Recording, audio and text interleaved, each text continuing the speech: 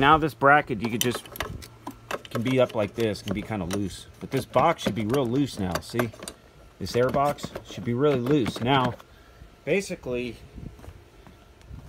what you want to do is, what I've done, this, basically you just want to pull it away from the carburetor. Now, it came apart pretty easy here, just because I've done it like a few times now, so it might, you know, it might be a little harder for you. I mean, for anybody else that's doing it, it might not come away as easy the first time you do it, but you don't need a lot of space. You see the space? That's about all you need to get this off. So basically what you want to do now is, what I did is, you want to just push the carburetor away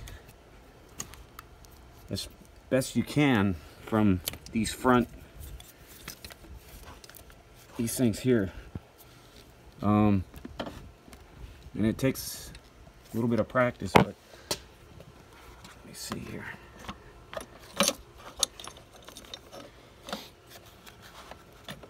It might be something if you can hold something to hold the